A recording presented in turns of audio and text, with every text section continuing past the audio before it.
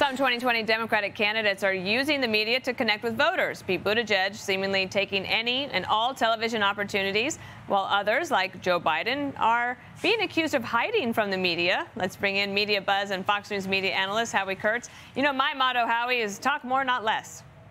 Yeah, well, that's certainly Pete Buttigieg's motto as well. He does have a strategy, which started when he was an obscure small-town mayor, saying yes to everything. Buttigieg was on 23 television shows in the 8 days ending yesterday, including all 5 Sunday shows. And he also appears, on Fox News. He's a Democrat who's not afraid to appear on Fox, and even did TMZ Live. Now, what a contrast, Dana, with Joe Biden, who appeared yesterday on the Sunday show for the first time. TMZ Live, that's something that Barack Obama would have done. Let me show you Chris Matthews talking about how Joe Biden maybe should have done some more TV. Watch. For the first time in over a year, well, more than a year, your candidate, Joe Biden, has agreed to do a Sunday interview show. Why now, after all these months of refusing to do those programs, and I know everybody's been after them, and they will be, I'll be after them. I've been after them for a year, too. Everybody's been after them. We have made it a priority to make sure we're speaking directly to the voters through their local media. And that's what, frankly, we're also going to continue to do. Local media has been very important to us. Local media, it is important, but is it answering the mail here, Howie?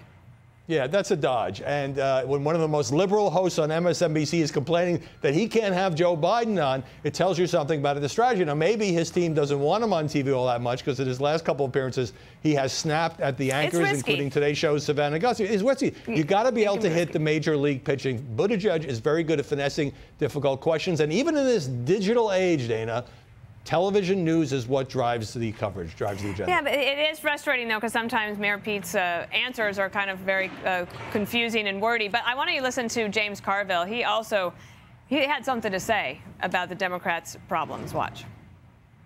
We got to win North Carolina. We got to win Georgia. We got to win Texas. We got to win places like that. The only thing between the United States and the abyss is the Democratic Party. That's it.